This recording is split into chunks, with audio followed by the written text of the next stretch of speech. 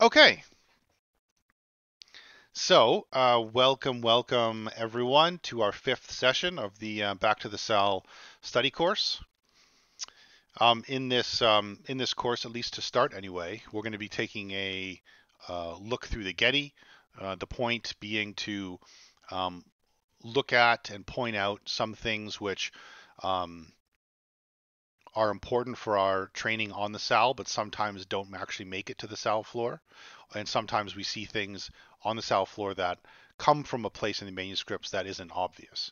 And so we're taking a look at all those things as well as to chart the manuscript, familiarize ourselves with it a little bit, and yeah, give us an opportunity to ask some questions about it and all that sort of thing. I am leading these sessions, so obviously you're going to get my view on the Getty, and it's important to know that nothing is the case just because I said it. We want you to be persuaded by the same evidence that we're persuaded by, because this, of course, is scholarship. One of the cool things about our martial art is that it is based is founded in scholarship, scholarly work, both on the page and on the floor. So it's important that we all have a scholarly attitude and approach to the study of it. All right. Last session we stopped with we stopped at the first remedy master of Dagger in the Getty, and we took a look at the bastoncello section, and we took a look at the first or the three introductory pages of the Dagger section, the five postas, the segno page, and the four masters of Dagger. As a quick summary of last class, although I suppose we have these on video now, so isn't that useful? Um, the five postas, basically, we were talking about this just before we started. We have these five postas that, of course, found every major section in Fiore, a set of postas rather. We have single, we have doubled without the dagger, we have doubled with the dagger, we have crossed without the dagger, and we have doubled and crossed with the dagger. Okay. The next page we have is the dagger segno page. So it has the four strikes of the dagger: fendente, mandrito, reversi, and sottani. And it also has some prefatory comments about the dagger, what it's like, what its nature is. And then finally, we have the page of the four masters of dagger. And these masters show in the flesh some concepts that Fiore has talked about a bunch of times already. It will a whole lot more, but we haven't actually seen them personified yet, as Fiore likes to do. And these concepts are disarms, breaks, keys, and throws. So these are the four things that we're going to be doing all the time in Dagger. And notable in the text is his insistence that this is abrazare. So though we're doing the dagger, as it were, whatever that means, though we're fighting with the dagger, what we're doing is we're doing abrazare, and there happens to be a dagger involved. And as it happens, though with every weapon, the nature of the weapon will inflict a character onto the fight. We are always doing abrazare underneath, right? And we find that out whenever we end up coming to grips with any weapon system whatsoever. All of a sudden, Abrazar is there full bore. So great that Fiore started with it, and not only did he start the book with it, but he underscored to us that it underpins everything. So we're in no confusion or doubt there. So here we are. We're starting this big journey into the dagger section now. As a quick reminder, so how this dagger section seems to be organized is it has three prefatory pages setting us up for a whole lot of plays. The page of the five postas, the segno page, and the four masters, and then we have 9 remedy masters. So each remedy master begins with the remedy master. So in this case, today we're going to be looking principally at the first remedy master of Dagger. And so how this works in Dagger, and I stress in Dagger, is the first remedy master will make a cover. against an attack. Subsequently, every scholar that follows from that remedy master will be performing some kind of move, some action, following the cover. And every crown and gartered figure following after the remedy master, they will be performing some kind of counter action against the cover, specifically the cover. Okay. And pretty ubiquitously, that's how the dagger section is organized. We can see all of the initial covers here just by looking at them. The first remedy master, which we believe is against a Mendrito. The second remedy master, which we believe is against a Fendente, although he says it can be against Mendrito or a Reversi as well, or Satani, I suppose. The third remedy master, which is against a Reverso attack. The fourth remedy master, which is again against a Fendente. This one is specifically a Fendente, whereas this one can play on either side. The fifth remedy master, which is against a collar grab. And circumstantially, we talked about transitionary sections. Last week we talked about how the Bastonocello and the sword and dagger section and the mixed weapon sections in Fiore and a few others.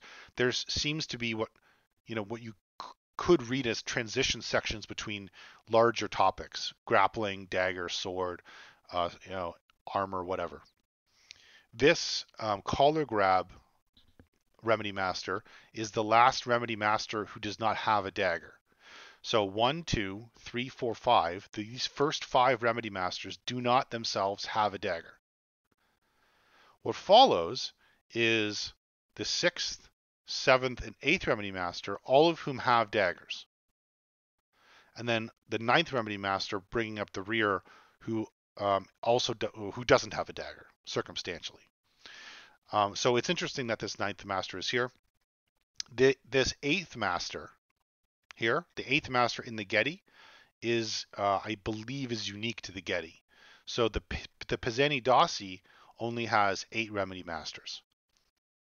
So it has, I believe, it has 1st, 2nd, 3rd, 4th, 5th, 6th, 7th, and then 9th, according to the Getty. So I don't think it has the 8th. But let me just make sure I didn't just lie to you. That's correct. Okay, great. So yeah, the Paris has this one, which is very curious. It's another interesting departure from its similarity to the PD. But anyways, we won't get into that. So so the Getty dagger section, we got 1, 2, 3, 4, 5, 6 masters, 6 remedy masters without a dagger, and then 3 with a dagger. Okay.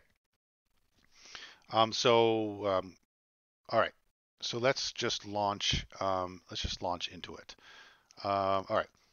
So here we go. We're going to start at the first remedy master. Now, I'm going to make one. I gave a lot of speeches, kind of like broad, topical, overviews last time. We're not going to do that today. We've got a lot of specifics to get into, and I'm sure some great questions will be asked and whatever. We're going to see some funky stuff. But I'm going to make one broad comment before I start, and that's this. The reason why, in my opinion anyway, the reason why Dagger is so critical an exercise to learn to become a good fencer. And as Fiore says in the Dagger section, in the Segno page here, if you know my deceptions and my art, you will be skilled at every subtlety of the art of arms. So what I understand that to mean is a bunch of things, right? You need to know you need to have your audacia. You need to know when it's time to go all in, right? You need to know your moment. You need to be confident, sure of your defenses, etc., etc. But part of being in the right place and doing the right thing at the right time, part of that is, the art of sensitivity and understanding through touch, through the certainty of touch, what your opponent is doing. And this is the skill that makes an expert fencer an expert fencer. Far too often, fencing has this sort of strange, mystical reputation where, it seems like, you know, well, let me put it this way. Sometimes fencers seem like they can see things before they happen. And really skilled fencers seem like they can read you, right? While a lot of that is true in that you can read some things and tell some things without contact with your enemy. None of those things are really worth betting your life on, or very few, right? The best things to bet your life on are the things which you know most for certain, right? Most for certain. And in fencing, the feelings you get through the sword are the most certain things to bet your life on. So the best masterful fencers, they not only can they read you well out of the engagement, but while the engagement is going on, almost unbelievably, they can feel through the chaos of what's going on, they can feel what you're doing, make a tactical and correct judgment about how to move themselves, and then move themselves all in the right time, such that they are where they need to be to make that kill, make that defense, etc. Right? And this is something that only arrives through tons of training and a little luck. And this is the every subtlety of Art of Arms I think that Fiore is talking about. Because Dagger requires that as well. With Dagger, you need to be able to feel what your opponent is doing to make the correct judgment almost instantly as soon as you feel it. Because that's the time situation you have when you're defending against Dagger. You have no time. You have no time whatsoever. So you have to make the right judgment, and you have to make it now, as soon as you get your feeling. But the nature of Dagger is that you do get into contact right away. Right? He has to come at you. He's trying to murder you, right? We would know this as the context. If he's trying to murder you, he's not going to be stalking you and giving you a chance to run away, trying to draw you out to get you to jump on him if he has a dagger and you don't. No, he's trying to murder you. You're making a defense. He's coming to you. So if you can make the cover, you have a chance. And so why we think, or one reason that Fiore's Dagger might be organized by the covers, okay, is because with all of these attacks, these 4 attacks of the Dagger, once you've made the cover and your opponent reacts to the fact of the cover, then you have a number of moves and opportunities that you can do. Okay? And at AEMMA, we break this down into 3 different energies at the moment of the cover. Okay? So at the moment of the cover, once you've begun the engagement, you've got contact, the enemy can either remain there for the moment, immediately pull their dagger back in that moment, or push forward because they had a lot of energy on that attack and their body was following through with it too. So stay, push forward, and pull back. Those are the 3 possible broad category energies that the Remedy Master is going to feel after they make the cover. And it's possible to categorize every one of these moves that we're going to see, not only by what they are, disarm, break, key throw, whatever, but by the energy that they most likely come from. And this is important to keep in mind when you study the Dagger, because it's simply the difference between understanding the Dagger and not. Because if you think that these moves of the Dagger are just a matter of doing them, like if somebody attacks you with a reversey, I'm going to do that move, right? You're wrong. Because there are lots of circumstances where certain moves and actions are not ideal and other ones are. And the only way to know is to sense it. So you don't get the freedom to just choose whatever the hell you want to do. You have to do the best thing. And really, this is the same thing in fencing too. It's just a little less obvious. But Dagger makes it really clear. So for all you wannabe scholars out there, and you can say that I say, that Aaron says this, I really do believe this. The difference between a a B plus scholar test and an A plus scholar test is seeing a scholar candidate who understands that these defenses and the actions of the dagger require specific energies. And that knowledge, that recognition of sensitivity will carry on through to the sword and to grappling, and that shows that you're starting to get it. So I'm going to try and make that clear as well as we go through. All right, that's it. Now let's get into the plays.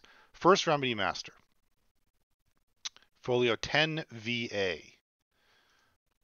Alex K., would you like to read the text? I'm the first master called Remedy. Remedy is an antidote against your opponent's attacks, together with the ability to strike him. Here is the absolute best thing I can do, making you drop your dagger by turning my hand to the left. Okay. I didn't say this yet today, but I'll say it again. If you have any questions about anything at any time, please do interrupt or type it in the chat. Otherwise, I'll just keep plugging along. But please do ask any questions that you have. All right.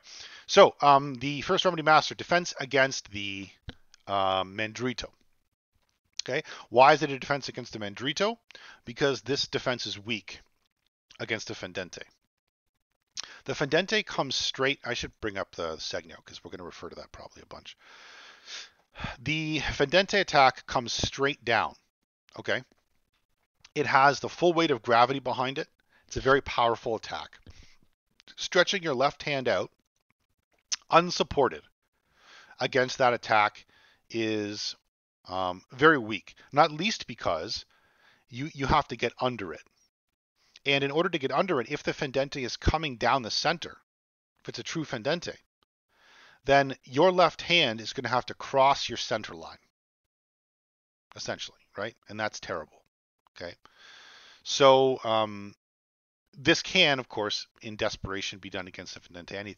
Lots of things can be done in desperation, but that's not what we think Fury is doing here. We think this Remedy Master is against the Mandrito attack, which is coming in at an angle on the right. And just as another review, the Segno targets here are not the targets. The target of the Mandrito can be from the neck to the thigh. The Fendente the Fendente is sort of straight down. The Reversi also the neck to the thigh, and the Sotani no higher than the waist, the belly button, something like that. Okay. So this is a defense against a Mandrito attack. This one, okay, likely to the neck, the upper chest, right? And what the defense is a grappling posta. It is posta longa, plain and simple. Okay. The footwork for almost all of these covers is going to be something very small and slight, but consistent, which is an increasing step forward with your left foot, following with your right foot, so that you're not overextended. Okay. The reason for this is because we want to intercept this dagger, regardless of our defense. We want to intercept it before it is finished its arc. So if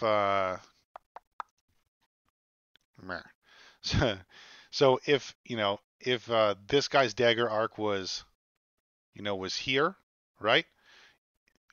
Fiore wants to intercept it. Okay, can you see my my snipping tool? Maybe you can't. Oh, you can't. All right, forget that. I was using a different program. You want to intercept the attack before it passes 90 degrees. Okay, so if a 180 degree arc is from your shoulder to the daggers embedded in your enemy, ideally you want to intercept the dagger at 90 degrees or even a little sooner if possible, so that gravity does not make your defense harder, and especially because you want to try and make the cover when the opponent has their foot in the air. Okay, these attacks, broadly speaking, these dagger attacks are going to come with some kind of step forward from the enemy. All right, as opposed to some sort of small shuffle increasing step forward, although of course that's possible too, right? That will make your job a little harder. But an ideal cover is one that not only gets into the attack before it's fully developed, but also interrupts the footwork. And it is that interruption that you're going to try and exploit immediately once you've made the cover. But anyway, so this attack here, this first master, he has intercepted a Mandrito attack with a Posta Longa while he's stepping in. He's also charged a fist. It's Emma Guelph's belief, broadly speaking, and I'm with them on this, that the first cover comes with a strike to the face or the throat. This is not a universal belief. There are some free scholars who think that this is necessarily the case. It's possible, but it's not necessarily the case. But Emma Guelph scholars and I agree with them that this is, we think, what this means, what this entails. And not only because getting a strike in there at the moment of the cover it fits the defense, and it also facilitates what comes next. Okay. The play that is in here, this first master, the move, as it were, that's in here, that isn't shown, is a disarm. And this disarm is when this a remedy master brings his hand, now that he's clasped the wrist of the dagger man, to bring his hand basically to Iron Gate. And because this dagger is over the arm of the master, this actually takes the dagger out of the person's hand. And it's possible the dagger can just drop. It's also possible for the master to pick it back up if they're really fancy. But this is what this defense is. Okay? So it's the cover, and also there's a disarm in the text. Aaron, yes. It's a bit hard for me to tell from the illustrations there, but is the dagger inside or outside of the remedy? Great question. The dagger is inside the arm. Okay, so the arm is going between the blade of the dagger and the attacker's forearm. Correct. So the reason why the arm is the reason why the dagger is on the inside of the arm is because the dagger man's target is the master's neck. So it's coming. I mean, I know it's drawn a little low here, but you have to humor me. But so the dagger's coming down. And if you reach up towards the wrist, you're going to be coming underneath the dagger. So when you make contact with the wrist, the dagger ends up on the inside of your arm. However, dagger is messy, right? We're going to return to this theme constantly. Dagger is messy. It's possible that this person's aim was terrible. They could have shifted their dagger. Maybe the dagger ends up on the outside of the arm. There's other things that we can do. Right, we're not going to do the disarm. We're going to do something else. Just like Fiore says in grappling, we're going to do this thing or other grapples that follow. Okay, did I answer your question? Yeah, got it. Great. Okay, moving on. The first counter.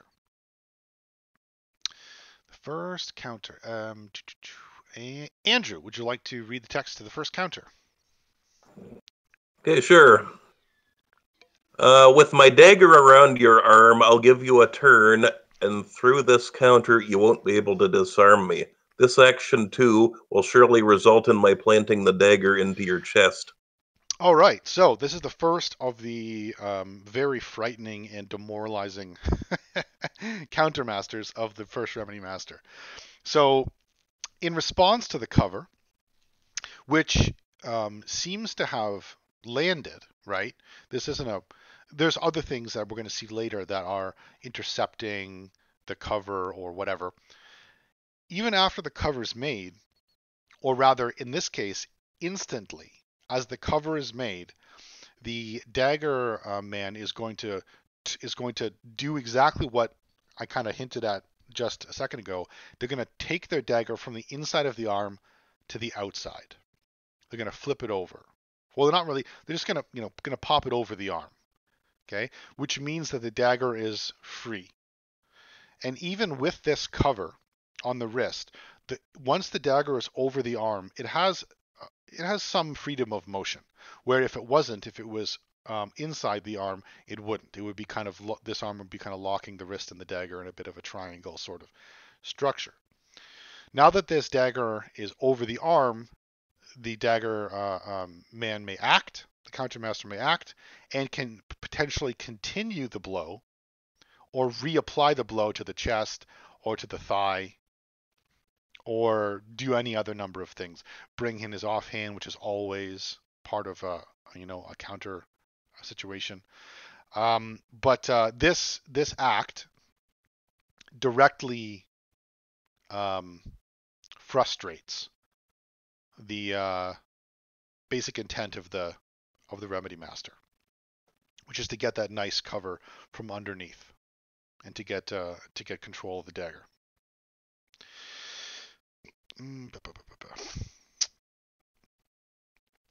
Yeah. I should also make another proviso. Like many plays in this book, some of these plays, this one is a good example.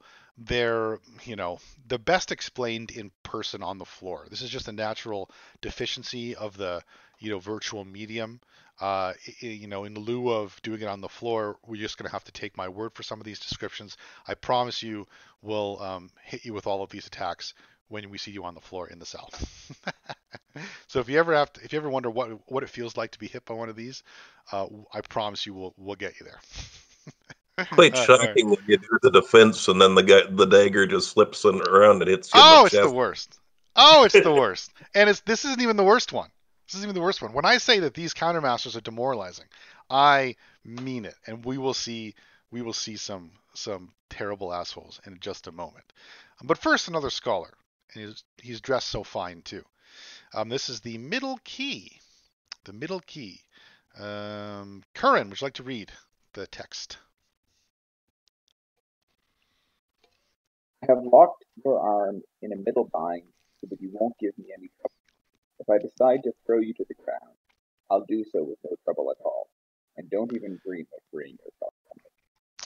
All right. So if we look past the arrogance, we see this interesting position. Okay. So, and first we also see this dagger on the floor somehow. There's been a disarm somewhere in here. Does he say? Yeah. Yeah, so I don't think the disarm in this depicted in this picture is coming from the middle key, although of course, maybe once he got his his shoulder broken, maybe let the dagger go. But anyway, so what's going on here? We have what I said was a middle key. Okay. I should share my screen. Hold on a second. I'm just gonna change the screen number 1. Okay, can everybody see my screen again?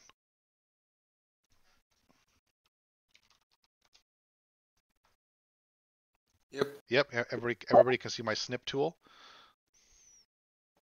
Okay, great. So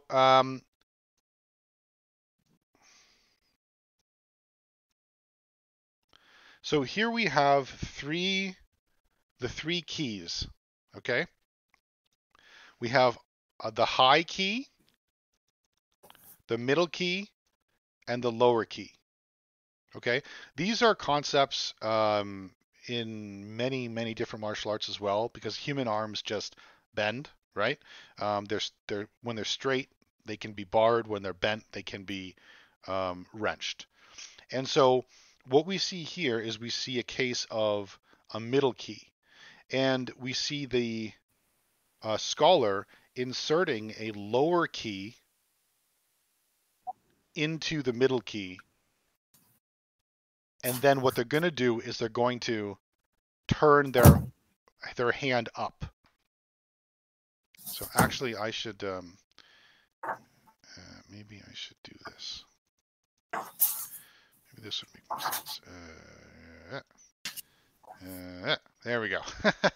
So this scholar has inserted a lower key per se, a bent arm with the hand low, into the middle key. And what they're going to do is they're going to transition to posta frontale very violently, right? And directly. And remember, posta frontale is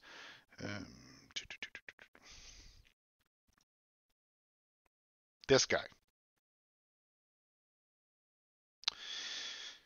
So if you can imagine sinking this arm in here and then going to posta frontale, what is this going to do? This is going to take this elbow, the elbow of the enemy, and it's going to rotate it skyward. And most people, their elbow cannot go more than, maybe 90 degrees, maybe, if they really bent their body and allowed it, right? So this action is going to destroy the shoulder of the enemy. All right, not necessarily the elbow, although it's possible, but it's going to destroy the shoulder of the enemy. And it's going to lead to other things, right? So obviously this isn't going to kill the enemy. It could make him rethink fighting you, of course. It could lead to who knows, right? Based on how the enemy reacts. But if the dagger is in hand, which oftentimes in MSLs we practice this play with the dagger in hand. It's a very secure, solid cover on the dagger. And the principal thing that you've gained here, which is typical when we cover the dagger when we don't have a weapon, what we want is control of the dagger arm. So by inserting your hand in here, you've gained fairly significant control over the dagger arm, such that it's not going to leave and come back at you. And then once you've gained this control, you can work on destroying it, disarming the dagger, et cetera, et cetera.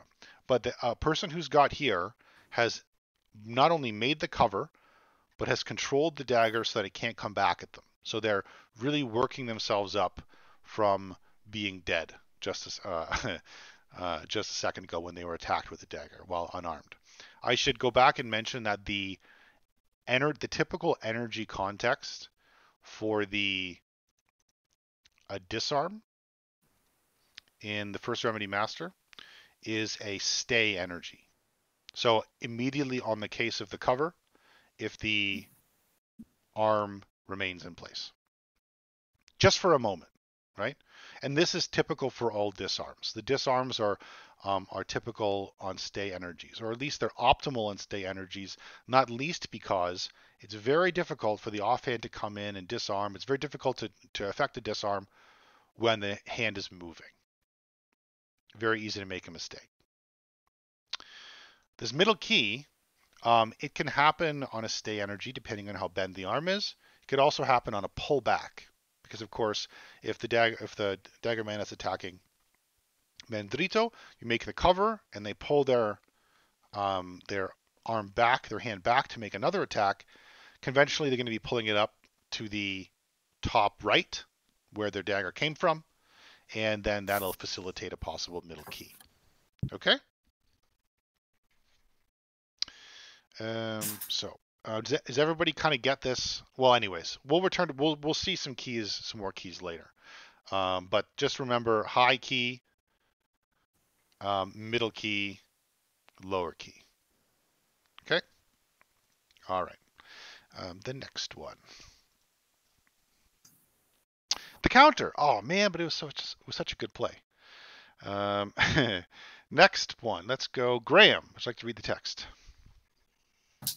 Sure. This is the counter to the previous play. Look at the situation in which I've put this man. I'll then either break his arm or throw him to the ground. All right. So, whoops. He died.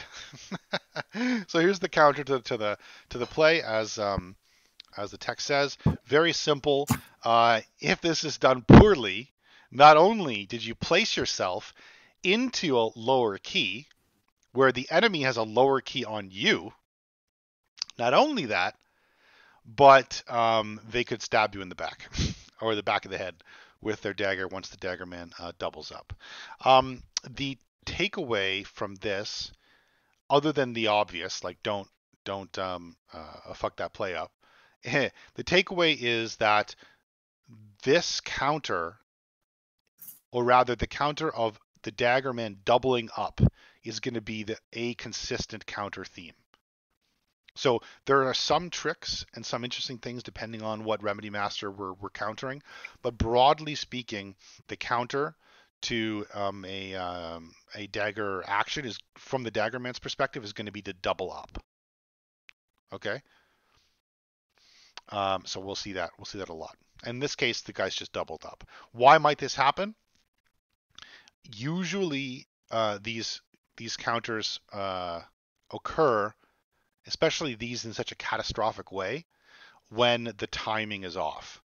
So, if you made the cover, struck him in the in the throat, he pulled back a little reflexively, you dived that middle key in, and then you set the middle key in frontale, broken his shoulder, then you moved on in one continuous motion, then you may have a chance of getting it done, right? But if you made the cover, paused, second guessed yourself, he pulled his dagger back, but he kind of felt what you were doing, then you dived in, but you overcommitted a bit, you tried to rush it, and then he was like, I see it coming a mile away, and he plants in your back, right? That can easily happen when the timing's off. And circumstantially, those of you who have done Dagger at full speed with full force know that this happens most of the time. Because most of the time we try to pull these things off, we fail because we have the timing off by, a half a moment, which is a half a moment too much. So this is just Dagger being Dagger. All right. Next one. The first upper key. First upper key. Who's next? Let's get Mark. Can you please read the text here? Here's a good parry to get your dagger from you. I can also use this grapple to put you in a good bind. If I put my right hand under your right knee, I can quickly make you fall, since I am an expert in this art. All right, so we just talked about doubling up. So here we have the scholar doubling up on a dagger arm, which is great. I really love things like this. This is a very sort of classic upper key. So we have the dagger, we have the defense, right, on the linchpin of the arm, and we have the offhand coming in at the elbow. And what this is going to do is it's going to bend the whole thing. Well, actually, I can't show this because this is 2D. But we're gonna bend this the wrong way. So this isn't going to be like, this isn't necessarily going to be straight back. It's going to be like to the side almost, like back and to the side, in the way that the elbow is not supposed to bend, right? So that could be a nice upper key. It could cause a throw if it's more back than to the side.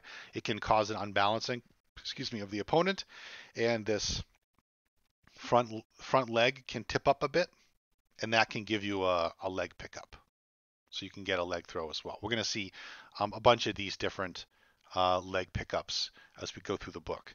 Also, broadly speaking, just to continue to keep us in the same vein, despite what some of these images show, the nature of the first remedy master is to the outside of the enemy.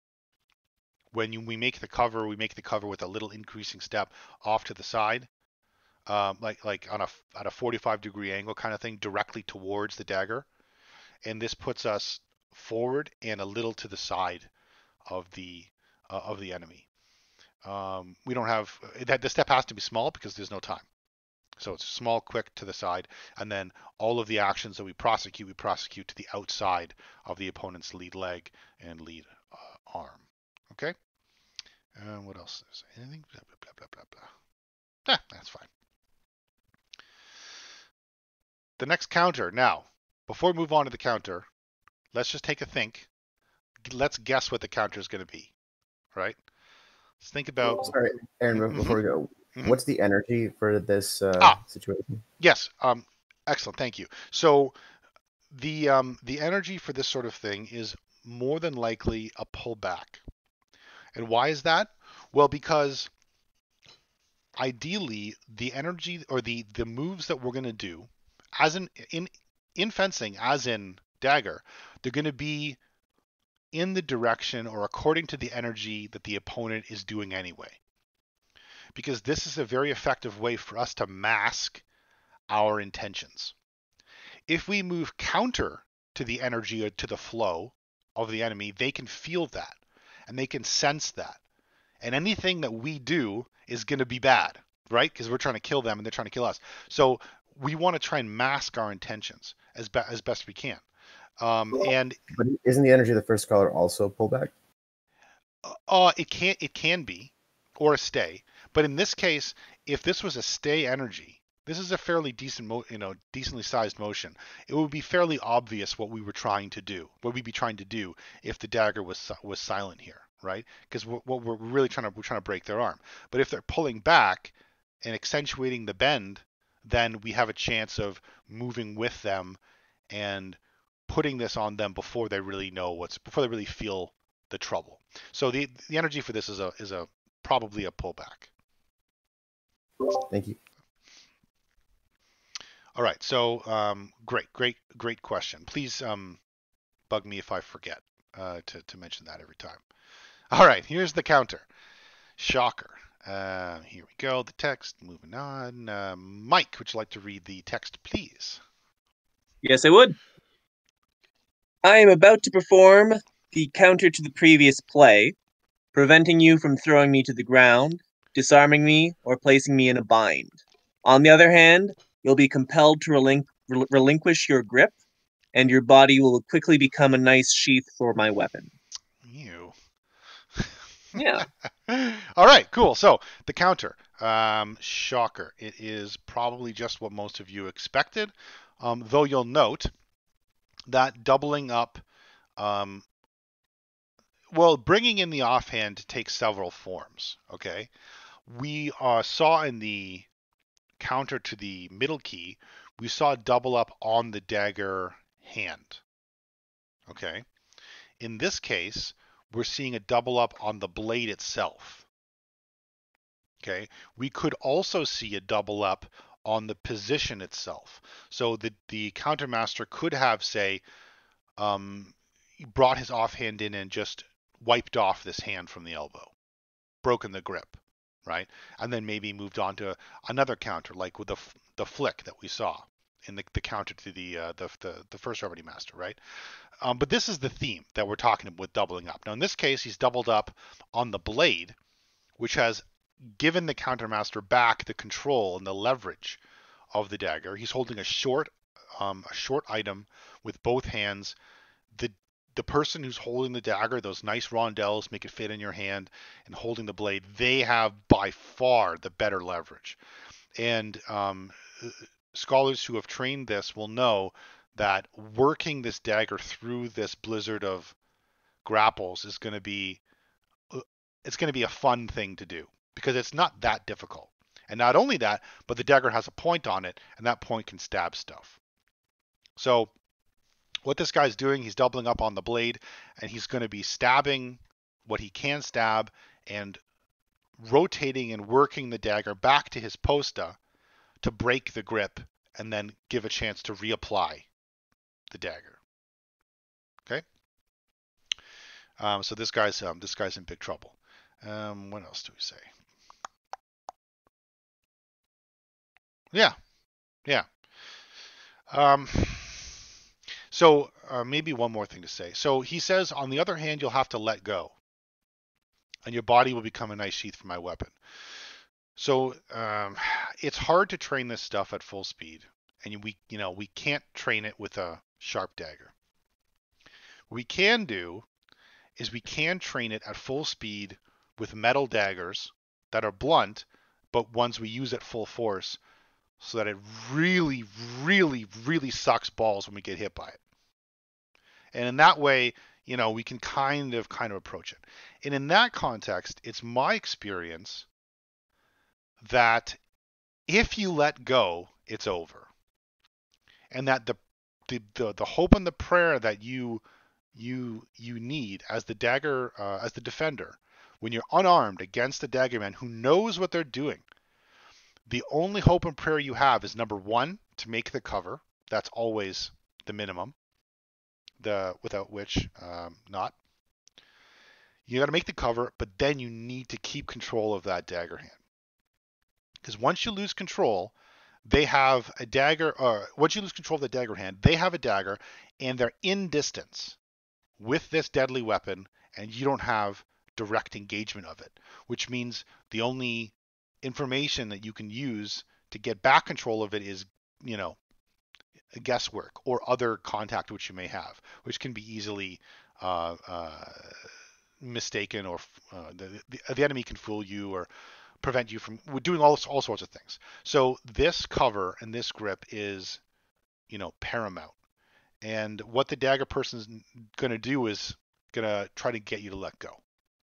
Basically, that's basically it. So when we talk about the lion, when we talk about dagger needing, your full commitment, it's kind of in recognition of that fact that these counters, not only are they actually really pretty easy for the dagger person to do, but they're very deadly to the defender. So this is why dagger is a full energy, full audacia situation, because there's no escape. There's no way out. Either you rip his arm off and disarm the dagger and survive, or throw him to the ground and kill him, or you don't, or you die. And that's it. That's all there is. That's all there is in here. All right, third scholar. Speaking of death, or throwing people's ass to the ground, we got the clothesline.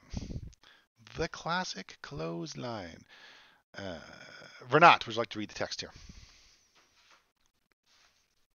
This is a play that admits no counter. The opponent will surely go to the ground and be disarmed, since the student can do this to him, as you can see, and once he is on the ground, the student can finish the play with other actions. Okay.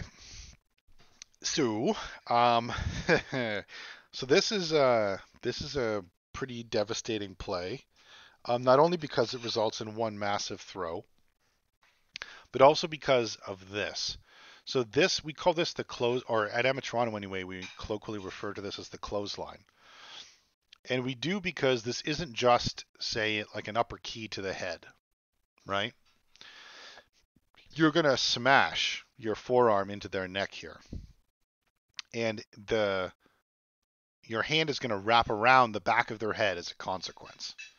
There's a reason why we think there's a reason why this figure looks particularly disturbed. It's because he's got his throat crushed and he's about to be hurtled to the ground. It's more than likely that this energy, or that this comes from a pullback energy, where it's a pullback with a straight arm. So as opposed to a pullback with a bent arm, like in the middle case, or maybe one of these, a pullback with a straight arm is going to give you a clothesline opportunity. Okay, if somebody attacks you inexplicably with such poor structure as to attack you with some sort of wide straight arm to give you this hole to step into, then I suppose maybe sure you can do it. But yeah, so you move hand, body, foot first. You clothesline him in the neck, step behind him, and then throw him. If you can pull this off, it's really great. Fury says this admits of no counter. We've discussed this in the scholar class several times. I may have mentioned it here before. It's not really obvious what this means, but my theory is that what it means is that if it's done in time, then it's very difficult for the enemy to counter. Right? Once this is started, it's the Daggerman's in a very bad way. Not least because their Fortitudo is immediately at risk.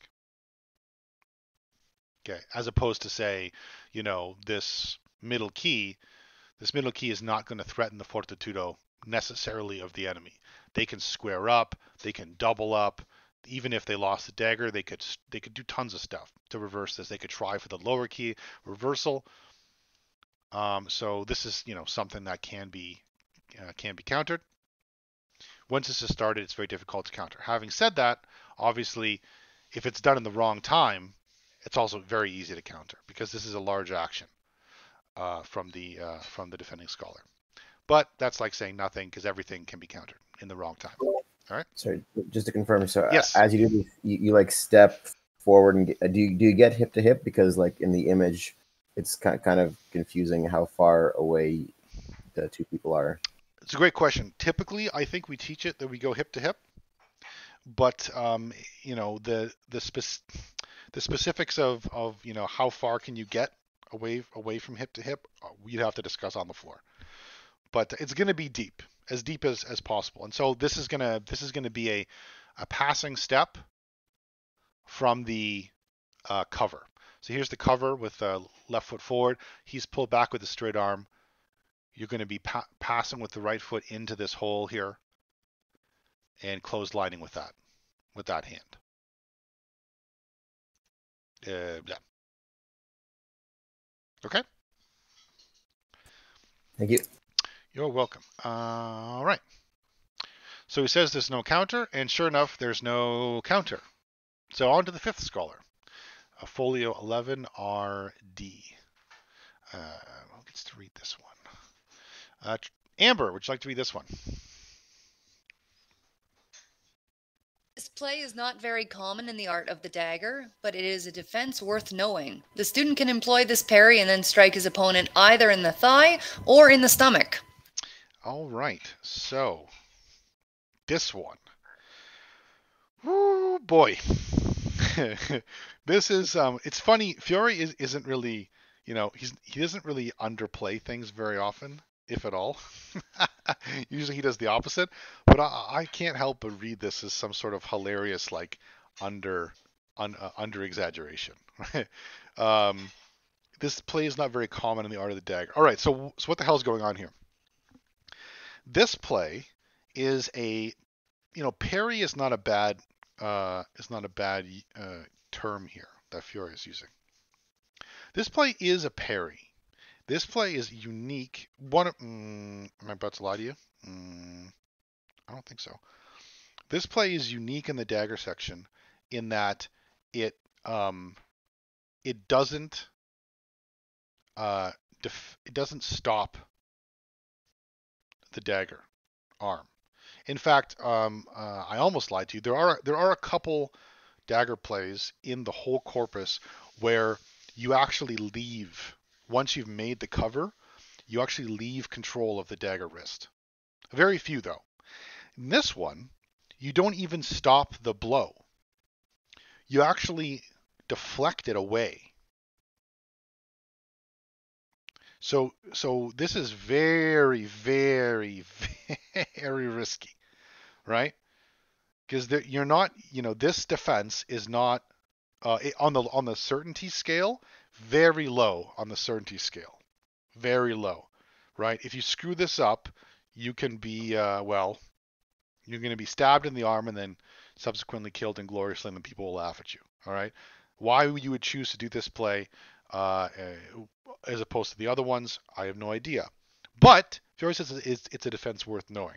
And insofar as, if we can take if we can zoom out a little bit, what the hell are we looking at here? We can see that he's making contact in posta longa, but he's coming to the outside of the dagger hand. And he's apparently going to deflect this dagger strike away. And then after he deflects it away, he says, you can then strike your opponent either in the thigh or in the stomach. So it appears as if what's happening is this dagger man has come in to stab the scholar, and the scholar has increased forward, deflected the dagger, and then come in with a step or a shuffle with his back foot, and then struck in passing the enemy in the liver or in the upper thigh. Okay. Knowing what we know about pain compliance, we know that this is curious, not least because it doesn't actually stop the problem. The problem is the dagger arm is free, and it is free to enter our body, right? Punching him doesn't stop the problem, right? If we punched him in the first master cover, well, that's great. That's just gravy. That's icing on the cake, because we've already made the cover, right? And we punched him at the same time for good measure. This doesn't even make the cover. It deflects the dagger attack. And it's followed with a strike, which is, pain compliance. Is it going to take him out? Maybe. Maybe not. Probably not. Wouldn't necessarily want to bet your life on it, would you? But all would depend on what happens, right? Maybe striking him in the liver would double him over, And then you could get a superior position, and maybe you could potentially even kill him. Maybe he wouldn't even register. Who knows, right? But the interesting thing to note here is that a cover, as it were, isn't made, right? The blow is not stopped, right? And after this defense, control is not achieved of the dagger hand, and it is free. So this means, in my view anyway, this means the context of this is something like saying, look, it's possible to parry these dagger strikes, to deflect them away, right? Maybe allow yourself to get into a better position. Maybe you got surprised and this was, and this was your last ditch attempt or whatever. It's possible to do these things. It's definitely worth knowing, but it's not very common. Okay. Yeah. Having said that, if you had a dagger in your hand, this would change a lot, wouldn't it? If you made this cover with the dagger in your hand, that strike is not going to become a punch to the liver or the upper thigh. That's going to become a dagger attack of your own. So it might be pretty good, or at least it might be much better. That might end the fight. Okay. So this is a really cool one. It blips a bit from some of the principles of defense that we've seen so far with Fury. And it also has no counter, circumstantially. Although that's not necessarily because it's not counterable. It's just more of a, it's an interesting one. Okay. I've seen more recruits stabbed in the face because of this one than any other single defense we've ever tried. Because they miss the deflection by just they just miss it, and their partner's doing what they're supposed to and giving them a real attack, and then douche. Oh, it's awful. But that's just the nature of this defense.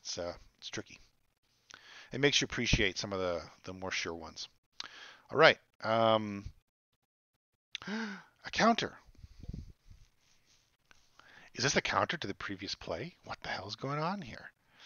Who's the next reader? Zifang. Would you like to read the text for us? Sure. I'm the counter to the first king of dagger called Remedy. He who lets the opponent seize his left hand will find it hard to perform remedies to his own place. This grapple allows me to plant my dagger into his back. Okay, cool. So here is a countermaster that is not countering the scholar before him. So the scholar before him, the one we just looked at, is this deflection play. This countermaster is directly to the play itself, the cover itself. Okay. So this is hard to describe, but basically what happens is the dagger, the attacker brings their hand up. If you can look at your left hand, if you can form a U between your fingers and your thumb, right? You have all your fingers together, and sort of the shape between your index finger and your thumb going into your palm is going to be something of a U shape, okay? This shape can be inserted into the wrist, under the wrist of the opponent's cover, okay, of the scholar's cover. So this attacker is going to insert his hand underneath this wrist and grasp his own dagger on the inside with his fingers, and he's going to grasp the inside of the enemy's wrist with his thumb. Okay, or the outside, because we see in this first master defense the inside of the wrist is facing out, right, as opposed to facing in. The inside of the wrist is facing to the left, right?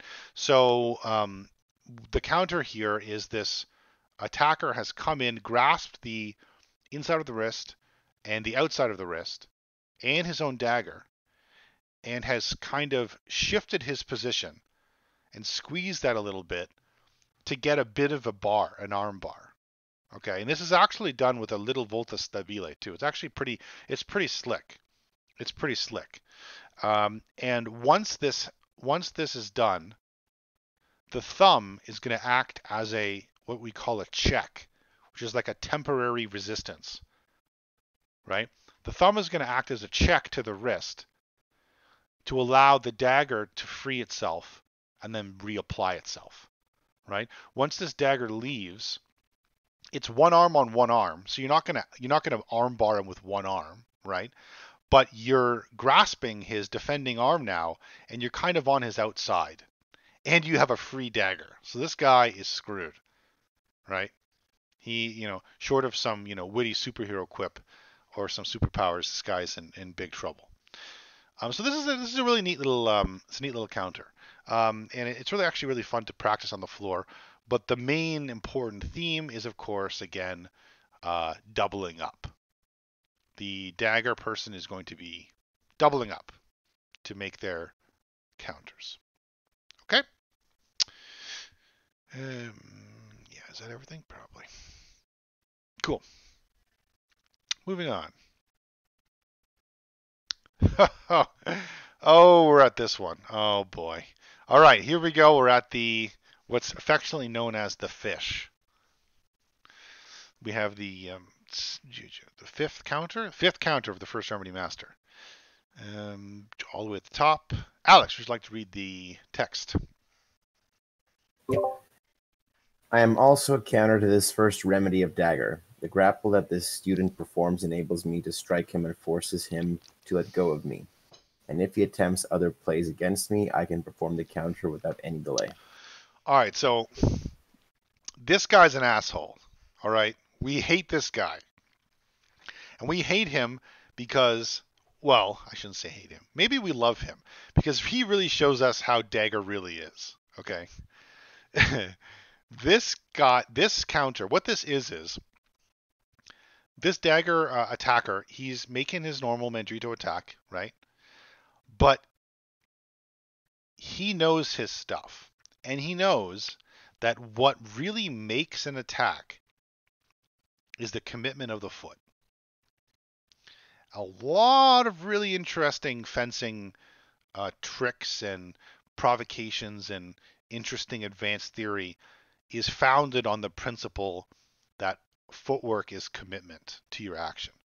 So if you make a small shift in your position, maybe your hand position or whatever, without footwork, you can you might encourage someone to believe that you're doing one thing when really you haven't committed. You haven't, or you're doing something else. This happens in fencing a lot. In this case, the Dagger person, at least as conventionally we understand this play, the Dagger person has attacked with his hand and his body, but he has withheld the commitment of the foot, such that his opponent, the unarmed person, has bought that he's throwing a Mandrito. And so he gives the strike as normal. He winds up, he extends hand, body, reserves the foot, and as he sees this Posalonga shooting out, he shoots out his offhand. And instead of intercepting the dagger, this poor fool intercepts the offhand. And the dagger is free as a bird. And it's going to stab this guy. This is a brutal counter. And it is almost impossible to stop. Like, it is so hard to tell if this is going on. And even if you know it's going on, it's so hard to, compensate for it, right? This is a very demoralizing counter. Not just because it's, demoralizing about our counters to the Mandrito attack, But it's showing us that, again, the counters to the dagger person, the dagger defender, the counters are so effective. And they're pretty damn easy. They're really not that big of a deal. And it just underscores how screwed this person is, right? And again, how hard they have to try to get undead from this situation. But yeah, this one is just brutal. It is, however, very much fun to practice in class. I have a question. Yes. Why is the attacker, like, his foot is drawn as if he is stepping? Like the attacker? Yeah. Yeah, because he has given his foot. So you're, in this case, the attacker is reserving his foot, but he's giving his foot to the offhand, not to the main counter. So this passing step is going to be to intercept the cover, and then he's going to reapply the dagger once he's done that. After he's intercepted the cover, he's in time of the hand range. He can just use his hand to strike. He doesn't have to do any more footwork. You know what I mean? He can strike his arm. He can strike his body. So he's already in. But the hand is the step, the passing step, is reserved for the offhand, not the dagger hand in this case. I guess I'm just curious why he seems to be stepping into into the guy. Like, okay, so you're using your left hand to block the enemy's left hand. Yep. And you're stepping to the left. Wouldn't you want to step to the right in order to, like, be able to catch the defending arm? Okay. Yeah, I said this before, I hope, and I will say it again, and I'll repeat it as many times as we need. These pictures, the footedness in these pictures is not always reliable. So, whether or not you'd end up on the inside of the position here or on the outside is, you suggest, that's going to depend on, what's up. These figures are actually drawn rather close, footedness wise. You could, being on the inside of the defender's position here wouldn't invalidate this play. Being on the outside would be cool, but it's not that important. What this looks like. This is the big thing here, right? This defense being intercepted is an absolute catastrophe. There's almost no way back from this because this dagger is completely isolated now, right? And it's also pretty easy for this dagger man to keep contact of this arm, right?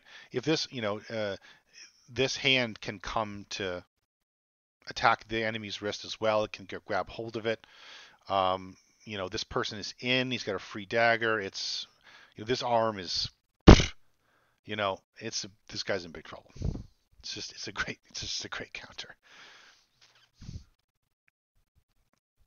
All right. Thank you. You're welcome. Let me see. Yeah. All right. Nothing else to say. Daggers crazy. All right. Okay. Cool. So here's the 11 VC. This is a follow-on. Okay. Moving on. Andrew, would you like to read this text?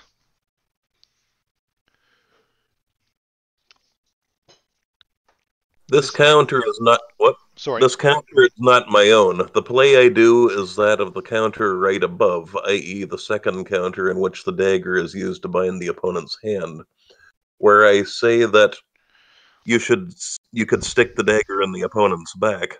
Although that play calls for a thrust to the opponent's back, in this I stick my weapon in his chest. But it is still the same play since this is another option.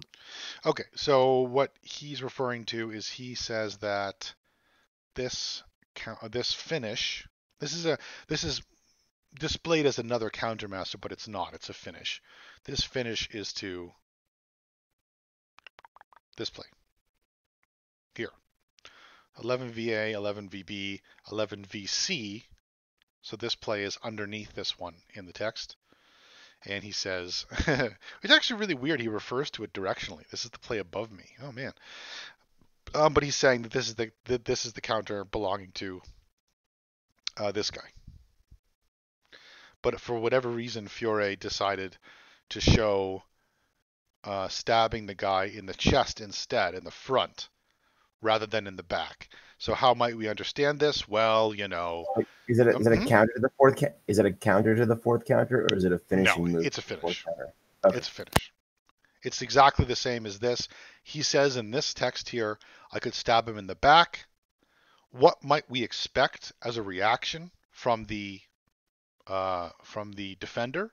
In this case, we might expect him to stand up and to turn to face the enemy. That's a basic, you know, reset reaction, right? Stand tall, get your foot to the back, face the enemy and the weapon, deploy your defenses, try to get yourself out of the problem. So, you know, if he's bent over, if his back is available, he'll stab in the back. If he stands up and turns towards you a bit, you'll just stab him in the chest. And that's what Fury is saying. Okay? It's really not much more than that.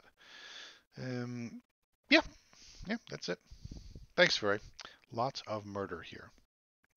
All right, next one. Oh, another key. Folio 11VD. Curran, would you like to read this text? I am a student with the first king and remedy. I use this grapple to take your weapon away and bind it up. Since I don't believe you will know the counter. This is why I do this without delay. This is a funny line. I'm not really sure what he means by that.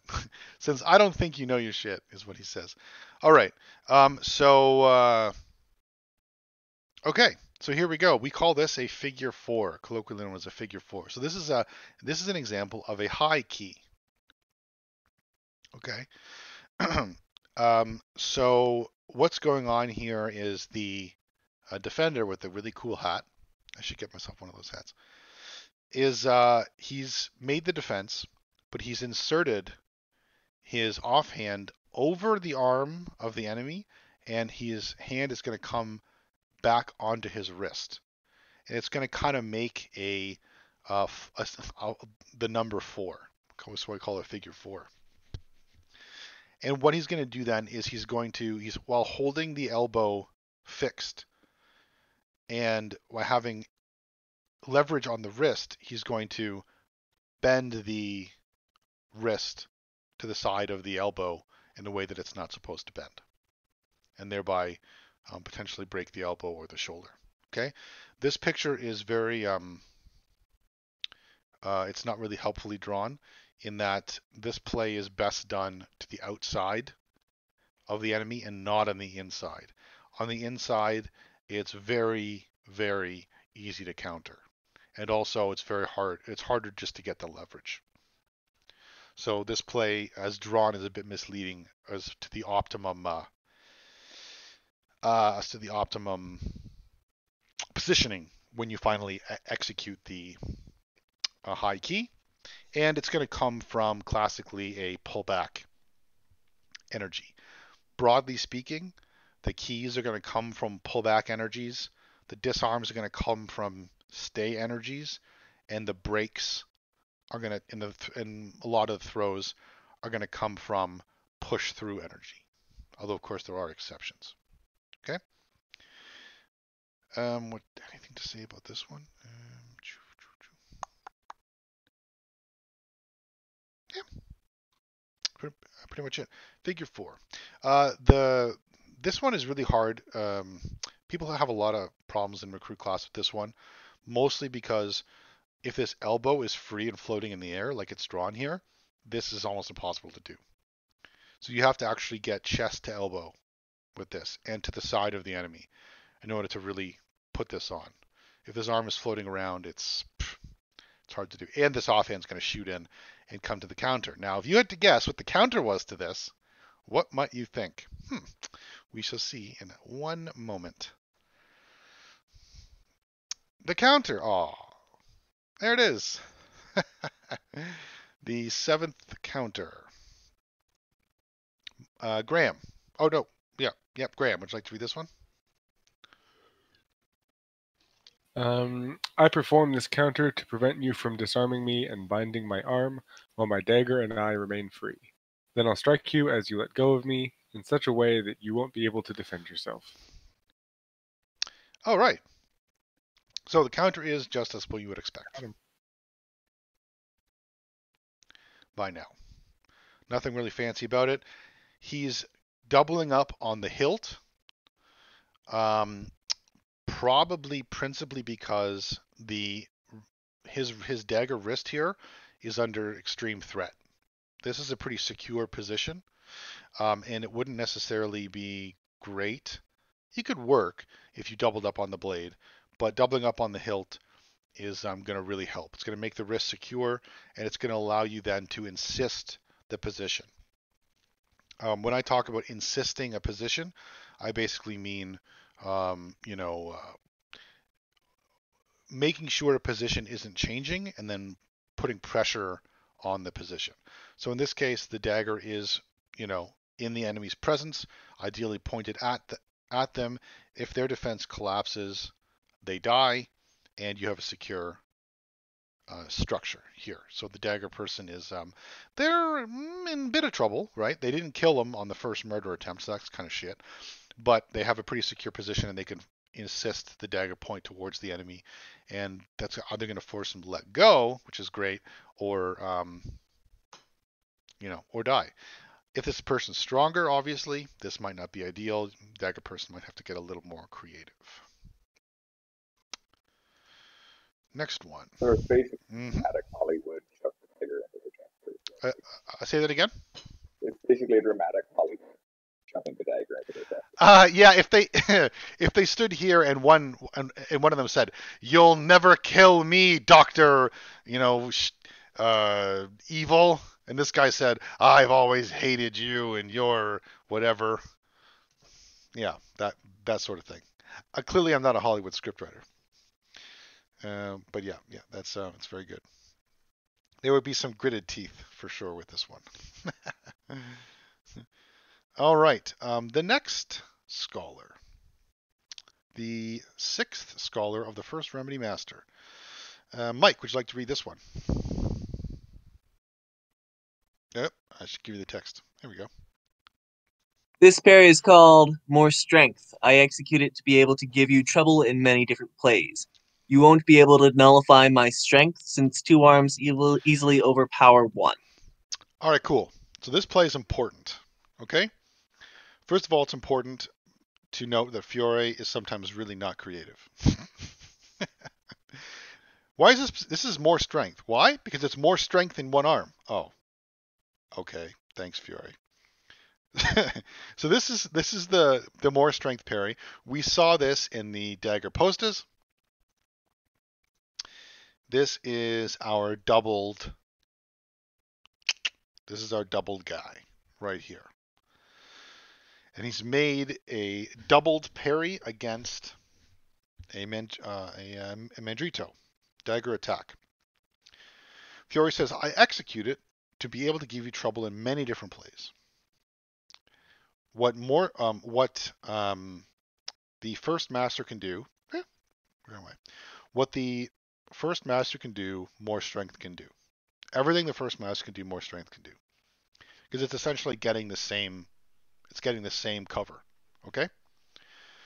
So all the things that we just saw just previous, we can do. And you won't be able to nullify my strength, since 2 arms easily overpower 1. Well, if we were in any doubt of this before, we are no longer. Okay? We've seen this principle really stressed to us with the counters, because the counters are often doubling up, right? But, of course, the counters are often doubling up on a position where the enemy is, or the defender has brought in both their arms already.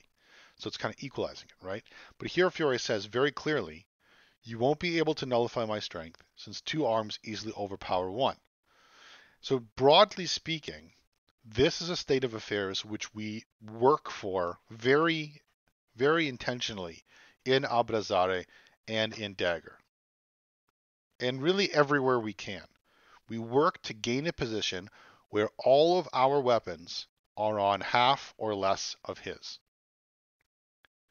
So in this case, when the defense is made, that high key where the arm needs to be on the elbow, or the offhand needs to be at the elbow, right? That is literally like, that is gifted to this guy on a silver platter, right? Because his hands are already there, right? He can go instant, right? The middle key, right? I personally hate doing the middle key like this. I hate it because I feel like it's pretty easily countered. I prefer, and it's shown. Well, it's not shown here, but it's shown elsewhere in the dagger section. Doing the middle key with the offhand already on the elbow. So it looks very much. It's very similar to this situation, except you're doing the middle key with it, right? Two arms are better than one. Okay. So this is always something that we're going to try and get in Dagger and broadly speaking everywhere. Okay. Yeah, and this is more strength. So more strength. This posta here. I navigated away from it, but whatever. This doubled posta isn't going to get its own remedy master. It's the only one that doesn't. Yes, that's correct. It's the only one that doesn't. But it's being shown here. Why is it being shown in the first remedy master? Well, probably because more strength is best suited to defending Mendritos, and it's possible to get away with it with Fendentes. But it cannot defend Reversos, and I guess it can defend Sotanis. But yeah, I guess it could. Could defend Sotanis too. But he does actually mention it. I was about to lie to you, but he does actually mention it. He mentions this in the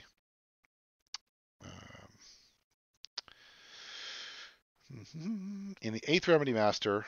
He shows you a way of defending against a Sotani with a dagger doubled and an action from that, and then he shows you defending against it in more strength, and he shows you defending against a Sotani crossed.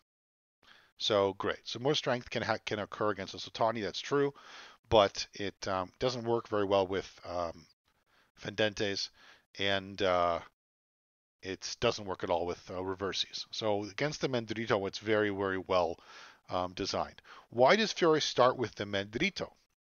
Well, who knows? But maybe he starts with the Mendrito and all of these masters and counters against the Mendrito attack because most people, at least the normal non-weird ones, are right-handed. Most people are right-handed, and the right-handed attack is the most common attack. That's just bog standard, right? So it makes sense if you're going to start somewhere, it makes sense to start with a dagger attack.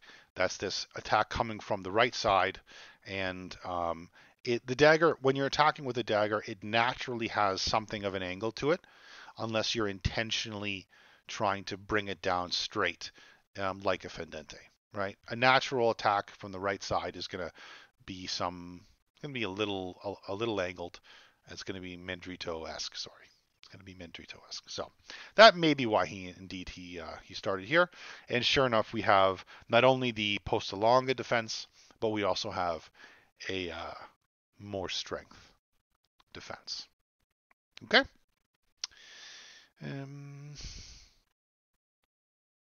All right. So who else is here?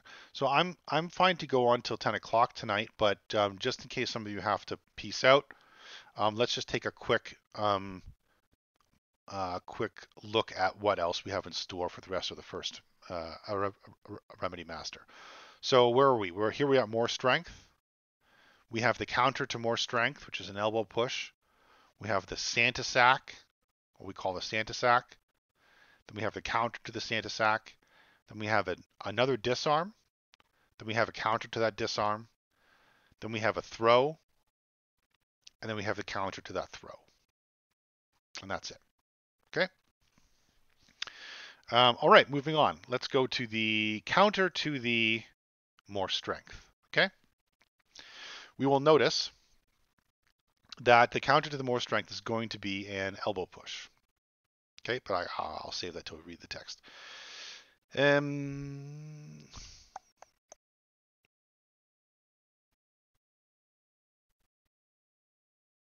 my. Mike, would you like to read the text?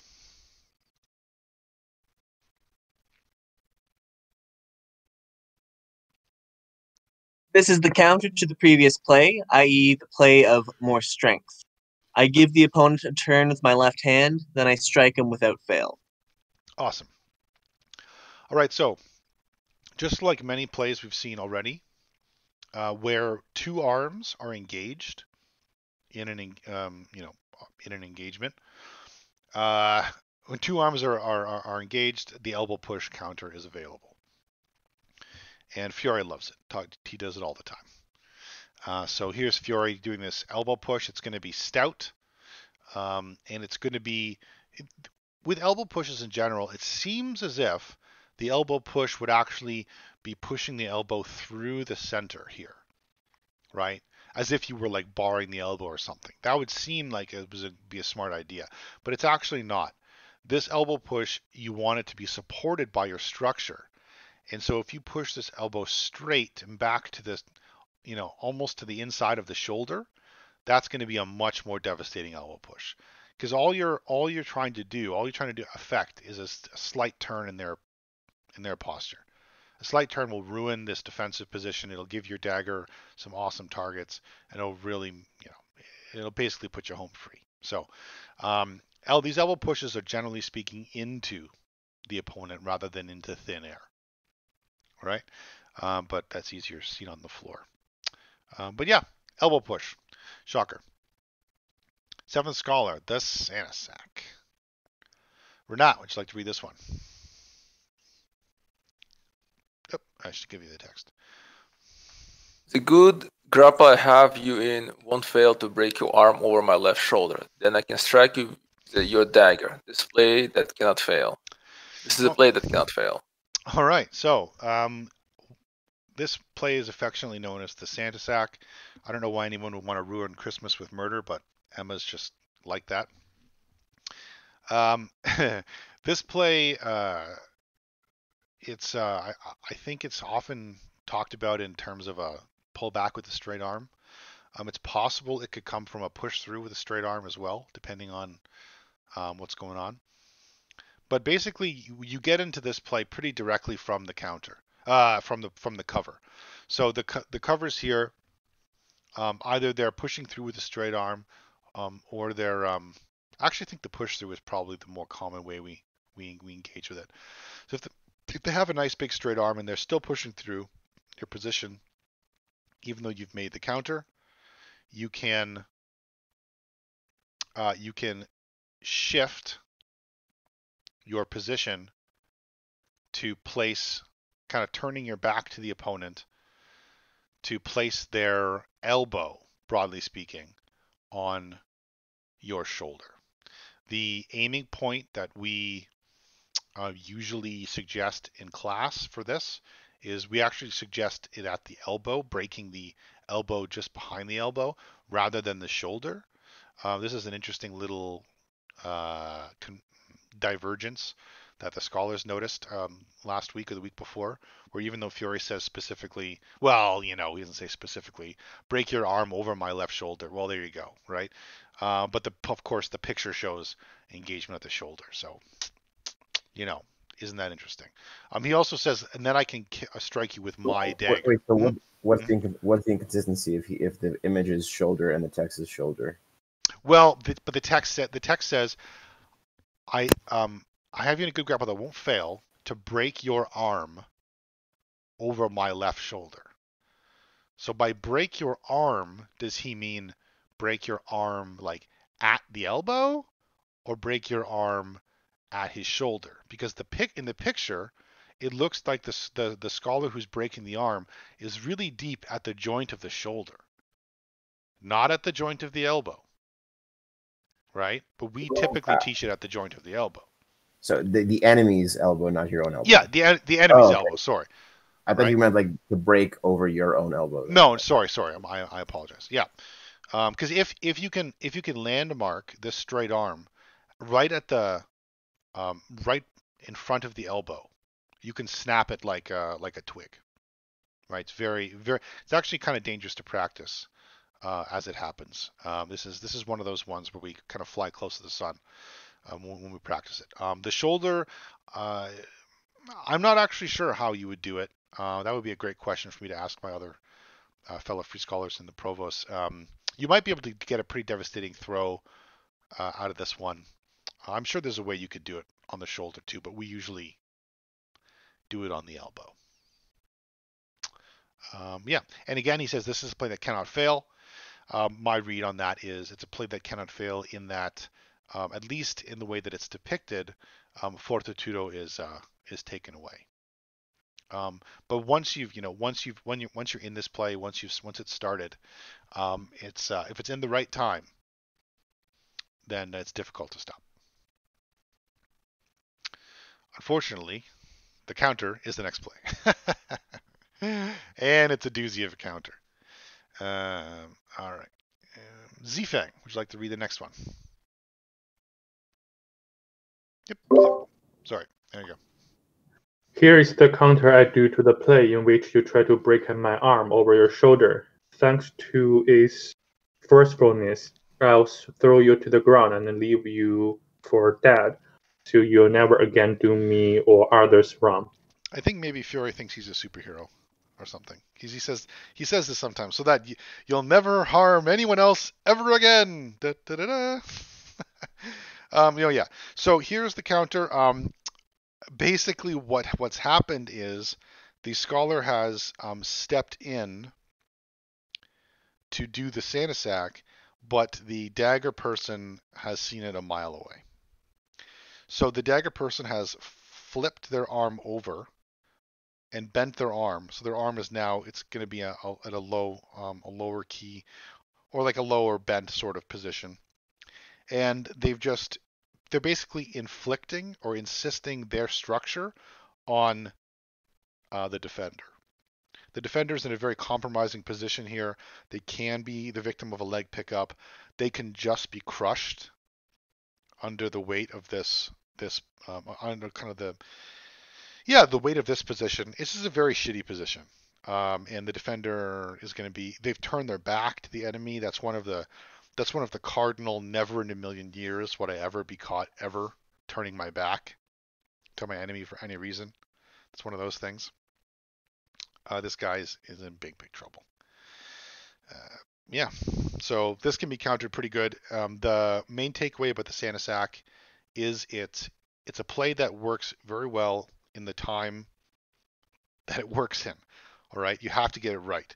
If you misjudge the timing, the action, it's not huge, but it's not super small either. And you actually turn your back to the enemy effectively. So you have to get it right. All right. Next one, the Fendente Disarm. What's affectionately known as the Fendente Disarm. Back at the top, Alex, would you like to read the text? I am well set to take your dagger away from you, and I'll give you an ascending thrust near your elbow. As soon as you let go of your dagger, I'll strike you with it. Since I was unable to bend your arm, this is the disarm I chose. Okay, cool. So this is called the Fendente Disarm because it's very similar to a disarm from the Fourth Remedy Master, where basically you do something almost identical. It's not obvious what this means. I'll give you an ascending thrust near your elbow. The scholars kind of chewed on this a little bit and didn't really come to any serious conclusions. So isn't that interesting, right? As soon as you let go of your dagger, I'll strike you with it. Depending on the makeup of the dagger, once you've disarmed it, it's possible to use it right away with the blade or not. If the blade isn't sharp, some daggers have edges, some don't. It's possible to stab them with the blade in your own hands, right? Effectively. You could also use the rondelles to club the arm or the head or whatever. And you could also break off the engagement, turn the dagger around, put it in your hand, and attack him, right? So all that is great stuff. This disarm happens when, again, mostly from stay energies, most likely, and you're going to push that dagger point going to push it to his wrist and up.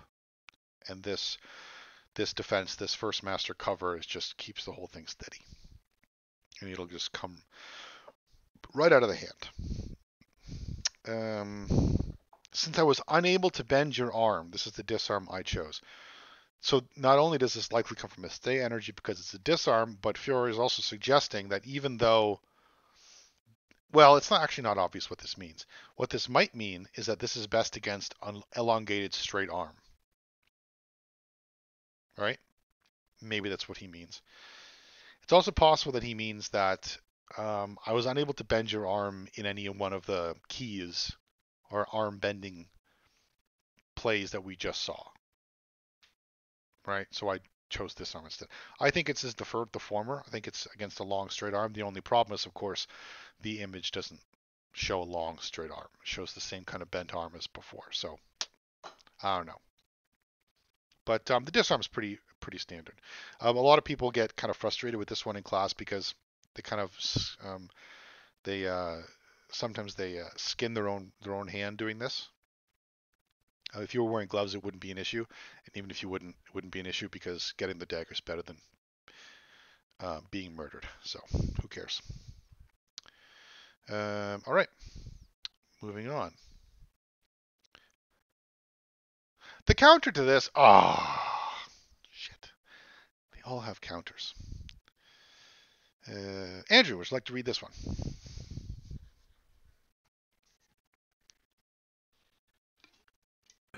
Here's the counter to the previous play to prevent you from disarming me. I'll cause you to let go of my dagger by pushing with my left hand. Then a few merciless thrusts will finish you off in agony. You just can't help but putting that shit in there, right? All right. So the counter is exactly as we would expect. In this case, like I kind of prefaced before, the counter is not to the hilt, nor is it to the blade. It's to the offhand. But it's, the offhand is on the blade, so the counter to the offhand just makes perfect sense. Okay. There's really not much to say about this that we haven't already said. It's the counter you would expect. So, sorry, Aaron, can you clarify what's happening, like in non-Fiori language? Sure. Yeah, sure. So what's happening is, so the previous play we just saw, which is this one. So this scholar has attempted the disarm. So he's made the cover. He's attempting the disarm. He's put his hand on the end of the dagger blade, and he's going to be pushing the dagger blade towards the dagger man, towards his elbow, to take it from the hand. And the counter is for the attacker to put his hand on the opponent's offhand. So when I say offhand, right, this is the primary, the primary hand is doing the main thing, right? This is a very common term in martial arts when you're talking about what's going on in an engagement. Usually you talk about main hand and offhand. When you're talking about weapons, the main hand is usually the hand that, it's usually the hand that's holding the weapon, right? Or in the case of a weapon that you're using both hands with, the main hand would be the weapon. The main hand would be the hand that's on the top. So if you're holding a longsword, for example, the main hand is the hand on top, and the offhand is the hand on bottom. The offhand can go or stay. The main hand will stay. Will always stay there. Okay. In the case of a sword, for example. So in this case, the main hand is the left, and the offhand is the right for the defender. So the attacker here, he is bringing in his offhand, which is his left, to intercept the disarm. So this disarm can no longer be complete because the attacker is not going to let this blade travel up here and be disarmed. He's now locked this into one continuous structure. So he's got his hand on the dagger, the defender's got his hand on the wrist and his hand on the blade, and he's got his hand on the enemy's wrist. So this is all one big structure. The difference is is that the attacker has the dagger, and it's very difficult for the defender to win these positions. This is an undesirable state of affairs for the defender, because now he's strength on strength, two hands on two hands, and the enemy is holding the object of leverage and is in controlling the deadly object. So another reason why these counters are great and easy. All they really need you to do is bring in your offhand. You're in big trouble. Does that clarify things? Yep, thank you. Awesome. Okay, great. So the next one. The last scholar of the first remedy master. We're going to make it all the way through the first remedy master this time. That's great. 12 VD. I will read this one. You won't be able to help falling completely to the ground, and you won't be able to perform any counter.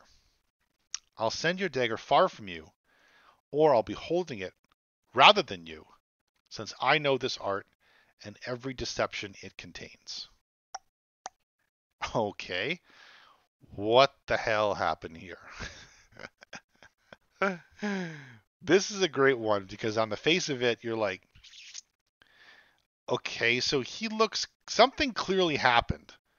You know, either his favorite song came on the radio at just the wrong moment, or someone did something to this guy that's making him reel back in inexplicable agony, such that this guy is going for a leg pickup, and he's completely unmolested by this guy's offhand. So what the hell's going on here? Well, who knows? But here's my theory. The theory is, I think this is shared by some. The theory is that if we go right back to the start, if we read this first master defense as a strike, as coming with a strike,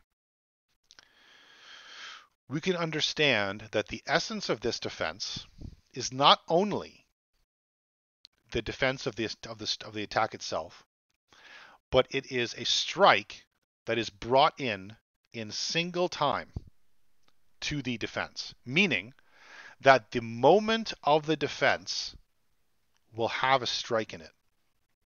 So the defender is doing two things at once, right? Or rather, they're just fighting with their whole body, right? Not only are they stepping forward on the moment of the defense, they have that rigid structure, but immediately this offhand strike is coming. Okay? And if this dagger person wasn't expecting it, if they didn't have that offhand ready, if they weren't ready for really aggressive striking from the defender, if they were just trying to murder some poor sap, right? Then that action of making the defense and striking may in fact work. It might actually inflict pain or discomfort on the enemy. And it may even cause them to reel back. So one thing that explains this picture, one theory that explains this picture, is the notion that from the cover, because this is a scholar, from the cover, he struck him, and this guy pulled back. So he struck him, followed the energy without a pause, and he pulled back, got a bit of a leg pickup. Now he's going to throw his ass to the ground. Okay? In that way, it makes sense.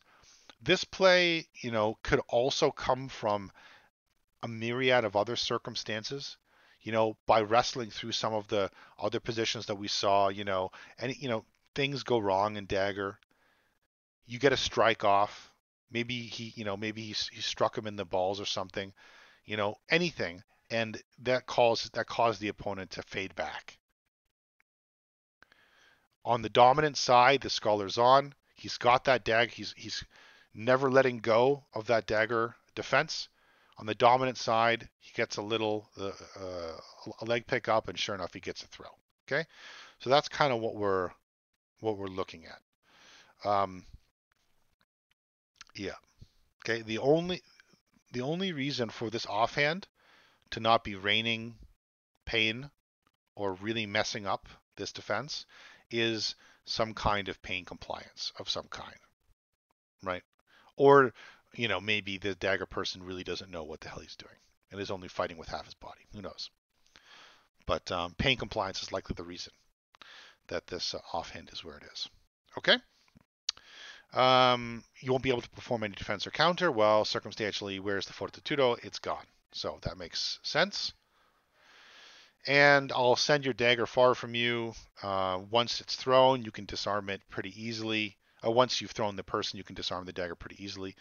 And you can also keep the disarm. This is actually a common misconception among new students, that when we throw people, we actually throw them away. But if we remember the master of throws, the master of throws has the unfortunate victim at his feet. And this reminds us that we never ever want to throw people away from us, because when they're away, we can't continue to hurt them. We want to throw them directly at our feet so that we can continue to control them and their weapon, and we have the opportunity to inflict more pain on them if necessary. Okay, so in a case like this, the throw is going to be to the feet of the scholar just over here, and he's going to keep this dagger up. Any of you familiar with jiu-jitsu or Muay Thai, you can think of different standing arm breaks that you can do against a person lying on the ground with you standing. Right? There's a bunch of different shit you can do. You can even do some high keys here, actually, from a standing position against them with their as they're lying down. So lots of interesting stuff. All right, and last but not least, the counter. Oh shit! I'll read this one too. Things don't always go as we say they would. Or I like the first edition better. Things don't always go as we plan. Oof. I am the counter of the previous student, who is a giant fool. I moved so well that he had to let go of my leg, and then a good thrust of the face will prove to all what a dupe my opponent is. Wow. What a piece of text. All right. So this is the counter to the previous play we saw. He stepped in with a strike. Okay, maybe it got blocked. Maybe he tried for a leg pickup, and the dagger attacker just withdrew the leg. Right? Withdrawing the leg on a leg pickup is going to be a standard concept as a defense against leg pickups, and it's one that we're going to see in the sword section. Although it's not a defense against the leg pickup, it's a defense against a leg strike. But in the fourth scholar, the first master of the Sword in Two Hands, Folio 13.r.a, we're going to see a withdrawal of the lead leg. So in this case, this leg here was the lead leg, this right leg, and it was withdrawn against the leg attack. So in this case, the countermaster has withdrawn his lead leg where it was being picked up before, and now they're in this, quote unquote equal position, which would be very equal were it grappling. The problem is this is dagger, and there's still this dagger here, and so this is going to be one hell of a fight. But as long as the dagger person maintains control of the dagger, they've got this supreme advantage. Okay.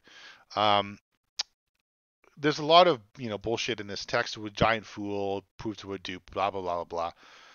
This is probably one of the most important things in the dagger section. This little bit. Things don't always go as we plan. In a way, we've heard this before in different words, but if there was one thing that was emblematic of the dagger section and of the nature of the dagger, other than his prefatory comments, it puts quick end to cruel combat, it's the most deadly weapons, blah blah blah. Things don't always go as we plan. That's dagger. That's my experience of dagger. That it's everyone I've ever talked to who's done dagger at full speed, that's their experience of it. It's just things don't always go as we plan.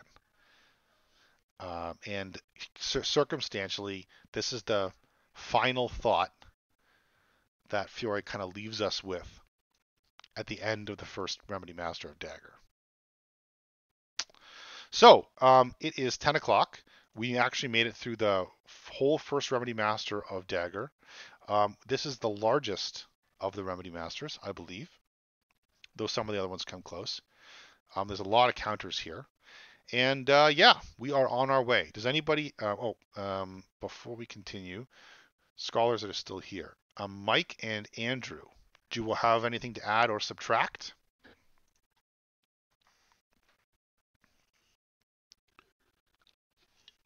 No, that was pretty good to me. Matter of fact, it's pretty much in line with the stuff we were covering in the scholar sessions. So cool. Yep. For Mike? the struggling, I don't know who said. Oh, it's like in a movie scene where it's super dramatic when you have the dagger over the person you're struggling against them. Some extra lines for that. Yeah. Who does number 2 work for? Yeah. Yeah. Who is your father now? Yeah. Oh, that's a good one. Kind of Saving Private Ryan-esque for those of you who know that. That's one scene there. Yeah. All right. Okay. Great. Thank you. Thank you, guys. Does anybody have any other questions that they wanted to ask about what we've covered today? Any or anything else that we may have covered in previous sessions before we leave for the evening? Before when you said what was it? You said when we come to grips with these weapons in grappling, were you making a pun on purpose? Oh, yes.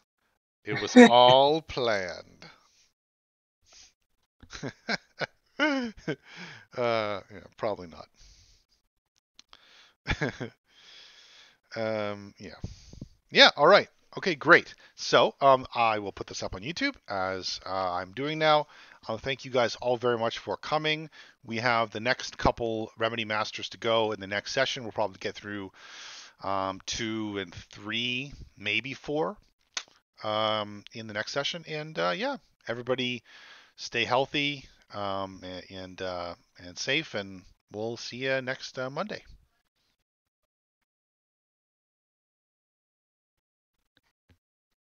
okay. Thanks, Aaron. You're welcome. Have a good night, Aaron. Have a great night. Thanks, Aaron. Night.